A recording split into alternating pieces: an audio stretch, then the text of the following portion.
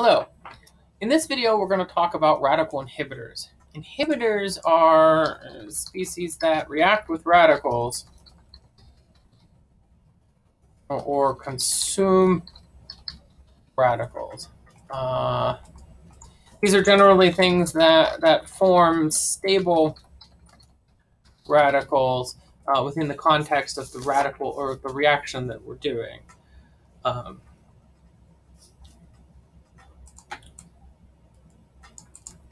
In the biology and biochemistry world, these things are called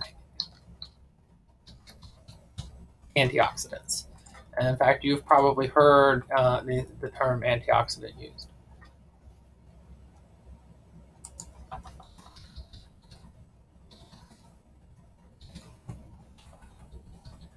The most common types of inhibitors that we're going to talk about in this class are phenolic inhibitors. And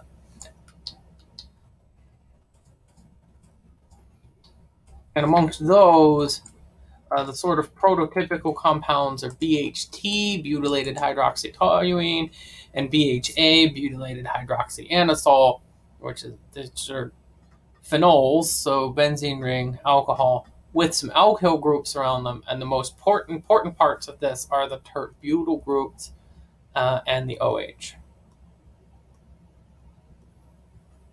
And so generally what happens here is if we have some kind of radical that's been generated in an initiation step, like the chlorine radical,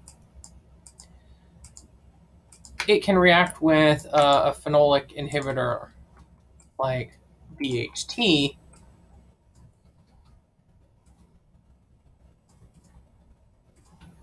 and produce the BHT phenoxy radical and hydrogen chloride. And this phenoxy radical is a stable radical. First, it's resonance stabilization. And then second, it's got steric hindrance that prevents other kinds of reactions. BHT is added to a lot of commercial plastics kind of products to prevent damage from oxygen and other environmental factors. Similar kinds of compounds actually are used in food.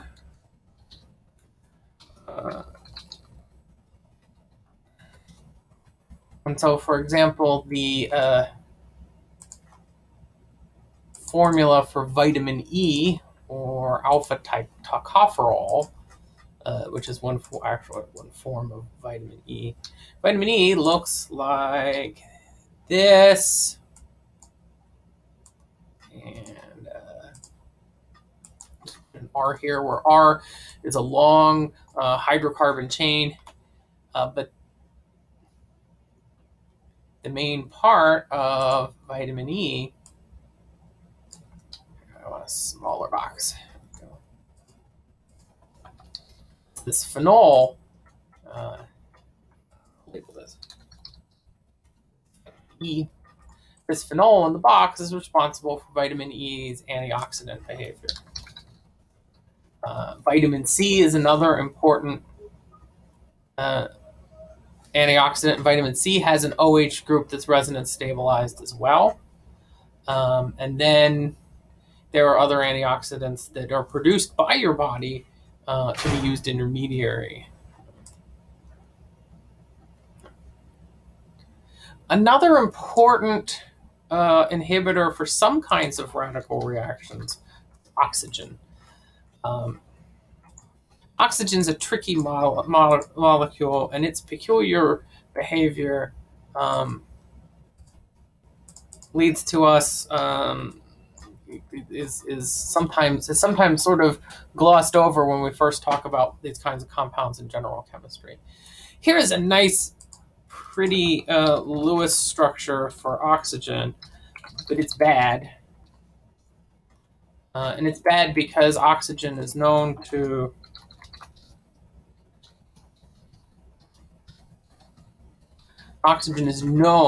be a diradical, which means it has unpaired electrons.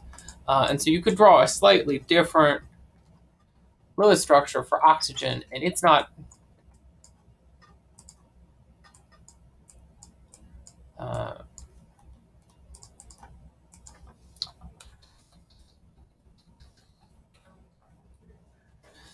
it's not good either, because we also know that oxygen has a double bond. So here's one of these places where resonance is, I guess, our best bet, unless we want to talk about molecular orbital theory. But oxygen is a diradical. There are actually unpaired electrons in molecular oxygen. Now, fortunately, it's relatively stable overall, and it doesn't just go around ripping hydrogens and things off of it, but it can react in the presence of other radicals and shut down whatever radical reaction process that you've got going on. In the next video, we're going to get into homolytic cleavage a little bit more, the process that starts off most radical reactions, and then in the following videos, go through the different types of radical mechanism steps. Thanks for watching.